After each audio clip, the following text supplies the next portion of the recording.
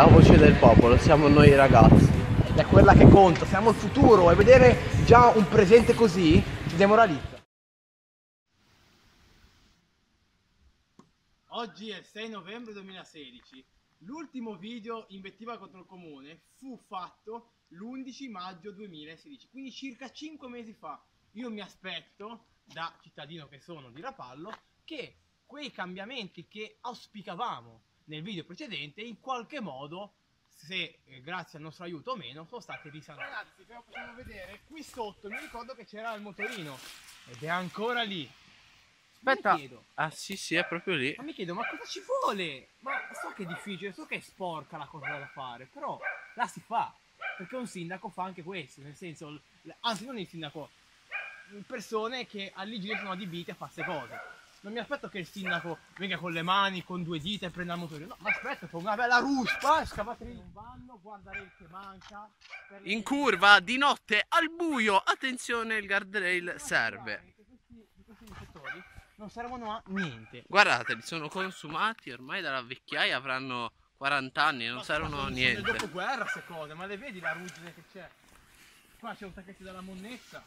Oh no. Guardate, la gente senza ritegno. Guardate, ma guardate lo schifo delle persone. Mamma mia. Ma io dico, se ne becco uno, ma gliela faccio mangiare, perché è qualcosa di indegno. Ah, ci siamo dimenticati.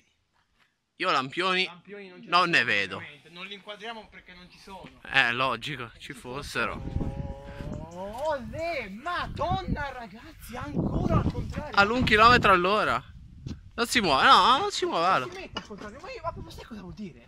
Che chi ha messo questo cartello l'ha messo appositamente al contrario. Cioè, proprio l'ha fatta apposta. Qua logicamente ci sono i guardrail relativamente nuovi, diciamo che hanno 7 anni anche loro. Sì, ma è l'unico tratto, come vedete, di pensa, 10 metri. Quando questi guardrail uno di notte dice, oh, finalmente guardrail. No, ma perché devi aspettare che passi la curva. Madonna ragazzi, perché appena passi la curva il guardrail scompare di nuovo. La macchina viene qua con la ruota per sbaglio, un po' di sotto. Ma io di notte, una volta, stavo camminando, per sbaglio ho messo il piede qua perché era buio, ho passato un brutto quarto d'ora, stavo per cascarti sotto. E non è piacevole. No, questo video non tende a criticare l'operato, ma tende a far riflettere. E dopo 5 mesi il comune sta facendo un sacco di marciapiedi, tutti diversi. Ovunque, tutti. Un arlecchino sembra Rapallo. Tutti diversi, ce n'è uno rosa a quadretti, l'altro grigio a triangoli. Il livello che c'è proprio l'asfalto.